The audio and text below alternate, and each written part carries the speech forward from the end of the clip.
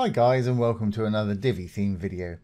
This is Jamie from System22 and webdesignandtechtips.com. Well, we got a little Divi hover effect for you today. If we slide down, we got a little parallax section here with some little boxes in them with some titles. When you hover over them, they're going to change color, drop down and reveal a call to action button. That's a nice little effect to have on your site. If people are mousing around and this sort of happens, it's going to get their attention pretty quick. This is really easy to do today. We're not using any coding or any external plugins at all done with the inbuilt features of the Divi theme itself. So let's get started. First thing I'm going to do is enable the Visual Builder. Once enabled, I'm going to go down to where I want to work.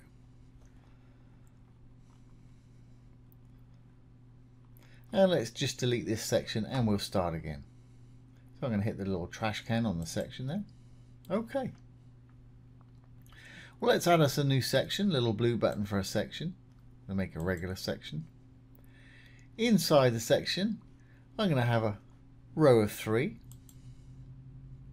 But that's entirely up to you. Now for expediency today, I'm going to use a call to action module, but this will work with any module that you care to put in there. There it is. And there's no button. Button doesn't show up until you actually put a link in. I'm going to leave everything just as it is. Obviously put your title in there, what you want your button to say, and your content here. And common to most Divi modules, most WordPress text modules in fact, you can align, bold, italicize, add links, and add media if you need to right here.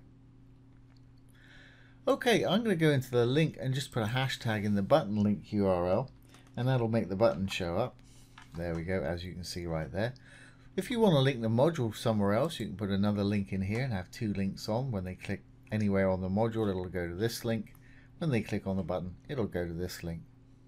And for best practice, as usual, if you're linking to your own site, leave it in the same window. If you're linking off-site to a new site, put it in a new tab so your site stays open. Okay. Well, at the moment, I'm not going to change the background color at all. The only other thing I'm going to do is going to give it some rounded corners. So I'm going to go into my design. Going to go down to border. Let's give it 10 pixels all round. Just put in the 10. It'll put in the pixels for you. There we've got rounded corners now. As long as you've got that little chain highlighted, it'll do all 4 at once. If you want to do individual values, just uncheck the chain there. All right. Well, we've got a title in there and we've got some content. What I'm going to do is I'm going to drop that content down slightly just by giving it a space, just so I can shrink this and have the title on its own up there. So back on the content tab to the text, I'm just going to drop this down by a line by hitting the enter. Fantastic. Okay, well, let's make this the height that we want it initially. So when they're not mousing over it, we'll go to design. Go down to sizing, and I'm going to use height rather than minimum height, so I'm going to take it down. As you see, it's going to start shrinking. There we go, right about there, right about 100 pixels seems to work. We've lost our content and we've just got a little box with a title in it, which is great. What I'm going to do now though, so I'm going to hover over it, and this is common to most Divi modules. If you hover over the dark writing there, these icons will appear. Hit the little arrow. It gives you the option to put in a hover state and a desktop state. Desktop is like it is at the moment when your mouse is not hovering over it. Hover, funnily enough, is when your mouse is hovering over it. So when we're hovering over it, I want to see the whole thing. Button and all. So let's make it, well, let's round it up to 400.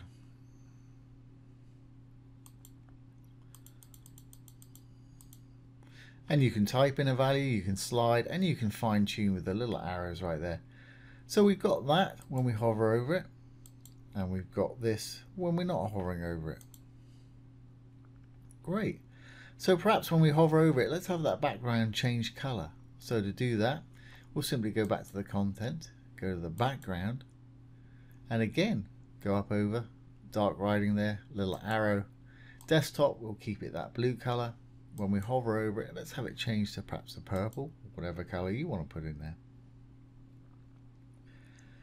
Fantastic. So I'm pretty much done here. I'm going to give it a little bit of box shadow, and then I'm going to slow it down slightly, because the default time that it takes to go from this state to this state is 300 milliseconds. That's pretty quick, just under a third of a second. I like to slow it down for a bit of drama, but that's entirely up to you. So let's do the box shadow first, and then we'll slow it down.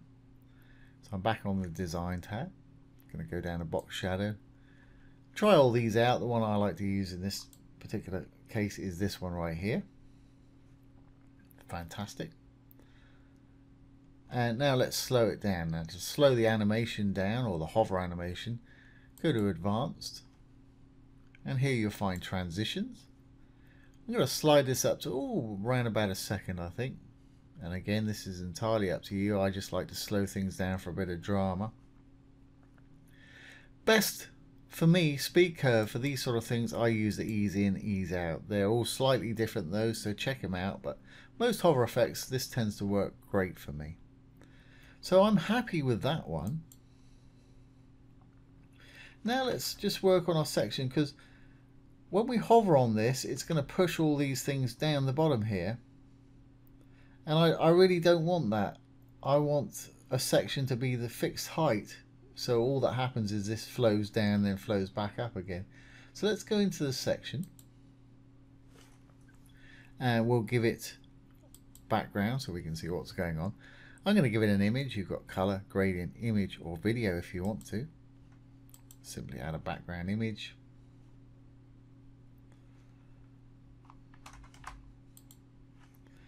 Put that one in. I'm going to make it CSS Parallax just for a bit of more effect going on there. I'm going to make it CSS Parallax, which is basically fixed background, so it stays where it is when you're rolling up and down. Okay, great. Well, we've got that, we've got that. So what I need to do now is make this section big enough to contain this thing when it expands. And we know it's 400. So let's make our section, that's about 100. We'll try 600, that might be too much. So we'll go into our design. I'm going to go to sizing. And I'm going to give it a minimum height this time, not a regular height. So we don't care if it goes a bit bigger. You may want to on mobile devices, and we'll check that in a minute. So let's say a minimum height around 600.